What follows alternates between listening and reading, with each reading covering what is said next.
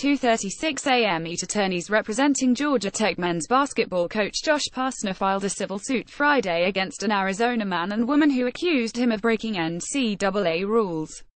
In the lawsuit, filed in Superior Court in Pima County, Arizona, the attorneys claimed former Tech booster Ron Bell and his girlfriend, Jennifer Pendley, began a malicious campaign to defame Pastner, and to extort and blackmail Pastner, by threatening to release and releasing to the public, the media, Georgia Tech and the National Collegiate Athletics Association (NCAA), false and patently untrue information Bell and Pendley believed and intended would be extremely damaging to Pastner's reputation and would result in Pastner losing his job at Georgia Tech and being penalized by the NCAA. Among other accusations, Bell accused Pastner of usually assaulting Pendley, which Pastner's attorneys denied in the lawsuit.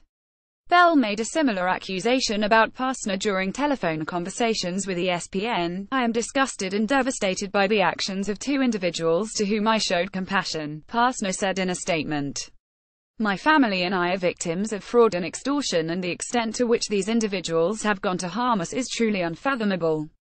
I absolutely and unequivocally never assaulted or harassed Ms. Pendley, and I am truly sickened by these false claims." In a November 7 report by CBS Sports, Bell alleged that he had provided Georgia Tech basketball players Josh Okogie and Tadrich Jackson with improper benefits by paying for them to fly to his home in Tucson, Arizona, and paying for their meals at a restaurant in Atlanta. Bell also alleged he sent the players shoes and shirts that he purchased. After becoming aware of Bell's allegations on October 2, Pastner said he reported the violations to Georgia Tech's compliance department. Tech officials self-reported the violations to the NCAA, and the school declared Okogie and Jackson ineligible for competition at the start of the season. The NCAA suspended Okogie for 6 games and Jackson for 3. They also required the players to repay the amounts of the benefits they received. Much of the information Bell and Pendley threatened to release and did release was known by Bell and Pendley to be materially false, inaccurate and misleading, and Bell and Pendley intended that Pastner would be threatened, blackmailed and extorted into paying them money in order to prevent the information from being disclosed to the public, the media, Georgia Tech and the NCAA, the lawsuit said. Bell, who served 4 years in prison from 2009 to 2013 following his conviction on felony drug charges, told ESPN that he met Pastner while Pastner was working as an assistant coach at Arizona. According to the lawsuit, Bell told Pastner that he was ill with cancer in June 2014 and asked for his emotional support. "No matter what, I am your biggest and most ardent supporter," Bell wrote in an email to Pastner in August 2015, according to the lawsuit. "I always have your back, Josh. That's because I believe in you and what you stand for. You are what is truly great about intercollegiate athletics. Your passion is infectious. The truth is that I am a better man with you in my life.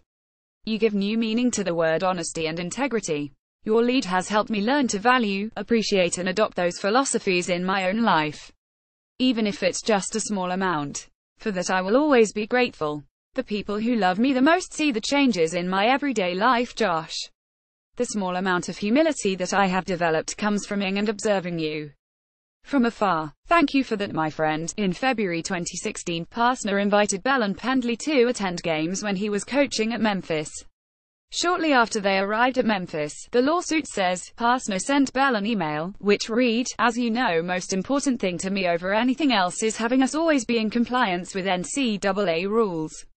Just remember, you cannot give anything to a player, not even cookies, a meal, a t-shirt, a dollar bill, gear, or anything else without my approval. That way I know if it is allowable or not per NCAA rules. Just want to remind you on that." Pastner also sent an email to Memphis compliance officer Kristen Kelly, informing her of Bell's visit and asking if Bell could provide Memphis players with t-shirts that included inspirational messages. According to the lawsuit, their friendship began to deteriorate when Bell became upset that he and Pendley weren't allowed to eat with the Yellow Jackets during a post-game meal after a game against Tennessee on December 3, 2016.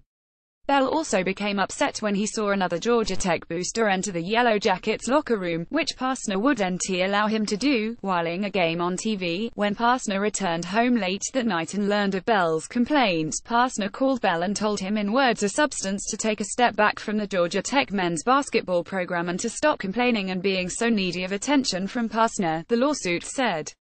Pastner told Bell that he cared about Bell and appreciated his support for the basketball program, but that he wanted Bell to simply be a fan of the program. The lawsuit said Bell first made threats about turning over information about NCAA violations in the Tech basketball program to the media and NCAA during a phone conversation with Pastner on October 2.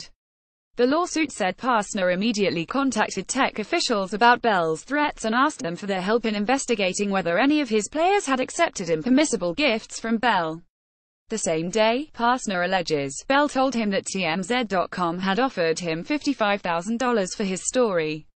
The lawsuit said Pastner and a Georgia Tech official reported Bell's harassing and threatening conduct to the Georgia Tech Police Department. Bell, however, continued his harassment of Pastner and began threatening to reveal information to the public, the media, Georgia Tech and the NCAA that Bell said would be damaging to Pastner's career and reputation if Pastner did not pay money to Bell, the lawsuit said.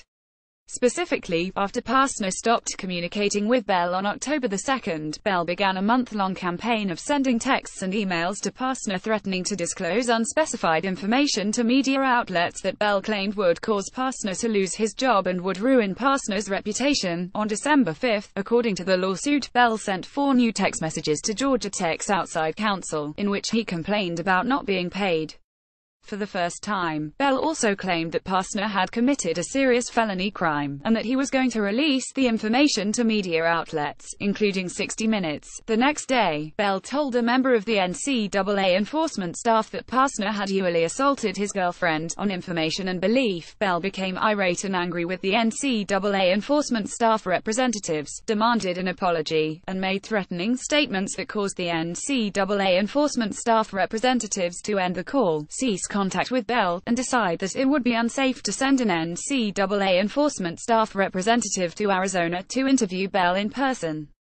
The lawsuit alleges, on December 11, Georgia Tech sent Bell a letter of disassociation, no trespass order, which informed Bell that he is prohibited from contacting or attempting to contact any Georgia Tech student-athletes, coaches or athletics administrators, and notified Bell that he is prohibited from being on any Tech property. The evidence is clear that Josh, at no time, knew of, or participated in, the alleged NCAA violations, Pastner's attorneys said in a statement.